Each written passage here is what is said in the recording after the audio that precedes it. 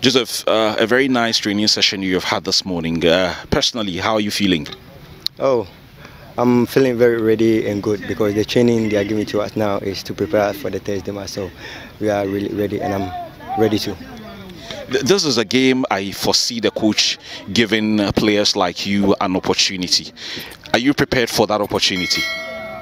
Really, I'm really prepared in my mind, psychology, every aspect. I'm really prepared for the game because we've had a taste of it last season, this FA Cup, and God willing, we had a good game. We won, so we know how it is, and we can do something.